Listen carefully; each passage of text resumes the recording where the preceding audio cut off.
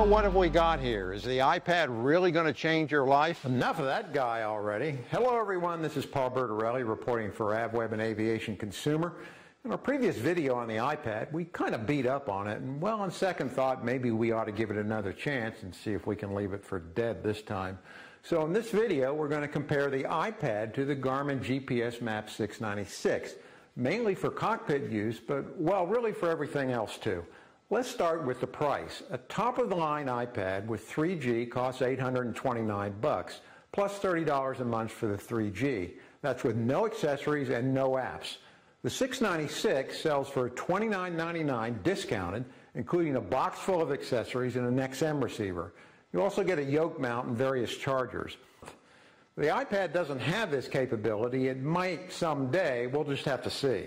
Okay, on to the basic display. This is where the iPad shines. Its overall size is 5.8 by 7.7 compared to 3.6 by 6.0 for the 696. But that's only part of the story. The resolution on the iPad is 1024 by 768 compared to 480 by 800, so the iPad wins on screen sharpness and size.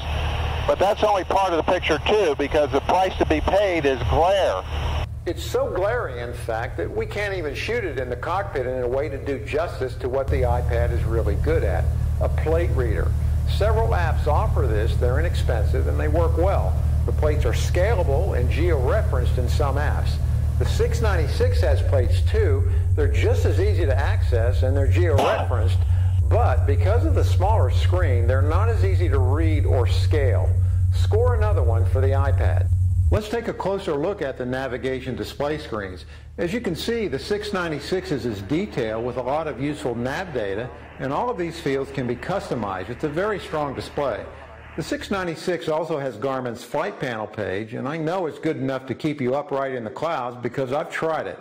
That's not to say the iPad can't do nearly as well. This app is called iHUD, and it uses the iPad's accelerometer and GPS to display a detailed EFA screen. It's a little twitchy, but it works pretty well. The little disclaimer at the bottom of the screen warns you not to use this in flight, but us real pilots know that such warnings are just for the little people. The iPad is credible as a navigator, maybe not great, but it can still get the job done. As you can see here, whoops, wrong slide, sorry about that. This is the WingX Pro moving map. This is probably the most advanced map out there. You can set up the screen in a tiled format with the map in one window and other data in these other sections. This app is organized by phase of flight, from takeoff through cruise to approach.